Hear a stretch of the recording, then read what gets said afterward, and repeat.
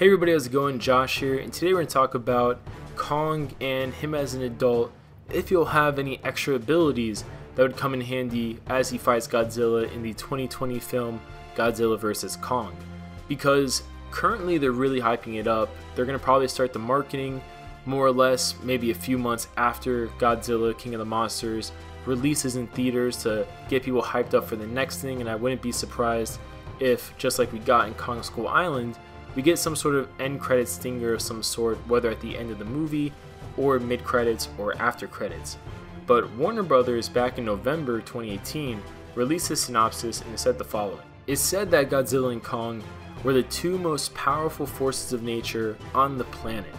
Now, this is an interesting use of words to me because Godzilla, I can see that. You know, Godzilla has feats to back up such a title, such as basically everything he'll probably do in Godzilla King of the Monsters, and also his history in general of fighting powerful beings, whether it be Ghidorah or Rodan or even the Mutos from the first legendary Godzilla film. But Kong, on the other hand, doesn't really have feats or history to back up such a ranking, or a title I should say, that puts him comparable to Godzilla in some ways, unless he gets some sort of huge power up that is currently not being revealed to us and probably will be leaked out either closer to the film, or hopefully we're lucky enough that it's something that never gets revealed from any department and it's a surprise for people as soon as they see it on the big screen in its full glory. Now, the reason I say that is because Kong, even though Kong's pretty mighty and Kong's pretty great, I mean, the skull crawlers aren't really anything that I would say is comparable to fighting either even Rodan, Mothra, or Ghidorah, or even the Mutos. I mean, the skull crawlers to probably Godzilla would be nothing. It'd be like a little nuisance that Godzilla would probably stomp out of existence. So Kong Skull Island, going from there to Godzilla vs. Kong, we're going to need to see a lot more different. You know, something's going to have to be a lot more different for us to really appreciate, and not even appreciate, but to really put Kong on the pedestal of one of the two most powerful forces of nature on the planet. Because he's definitely not the number one force of nature on the planet. That has to go to Godzilla, if anything else. And even then, Kong is probably not the second one. It's Ghidorah that's probably the second most powerful force of nature on the planet.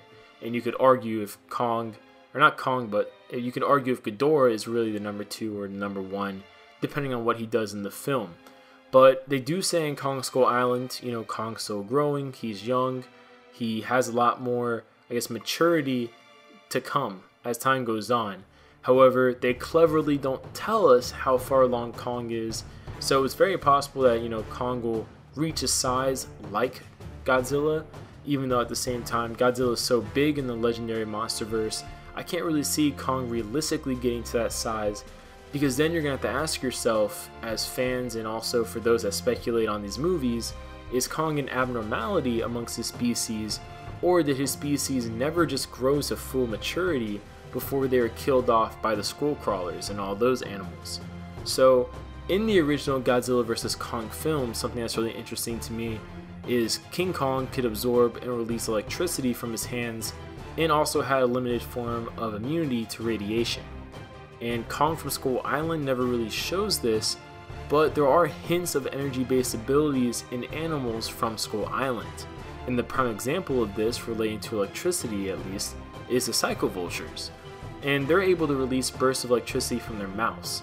Now, they're not nearly as big as Rodan or Mothra, and they're not nearly as powerful with their electrical-based energy blasts as Ghidorah is, from what we've seen in the trailers, but the fact that these creatures do exist on Skull Island does kind of make me believe that it's very possible, to some extent, that Kong will have some sort of abilities of some type, maybe energy based, maybe something we just can't even think about at the time, when he fights Godzilla. Otherwise, he would be portrayed as very much so a downgrade as a foe power wise for Godzilla, considering Godzilla's going to come clean off of facing Ghidorah and Rodan. And at this moment, Rodan, even not even Ghidorah, but Rodan seems like he'd be a lot more powerful than Kong and probably overwhelm Kong in a 1v1, which we have a video about. I kind of talk about that. Go check it out if you want. But at the same time, it's very possible Kong, as a nod to his initial appearance, will gain some sort of either electrical manipulation or other supernatural abilities when he does fight Godzilla. Maybe he'll be enhanced, maybe he'll use tools that'll replicate something along the lines of that. We don't know. But Kong will definitely need some sort of boost to give him an advantage. Not even an advantage, to make it somewhat even. Because at this point, Godzilla is way too powerful. But comment below what you guys' thoughts, what do you guys think, and we'll see you guys later.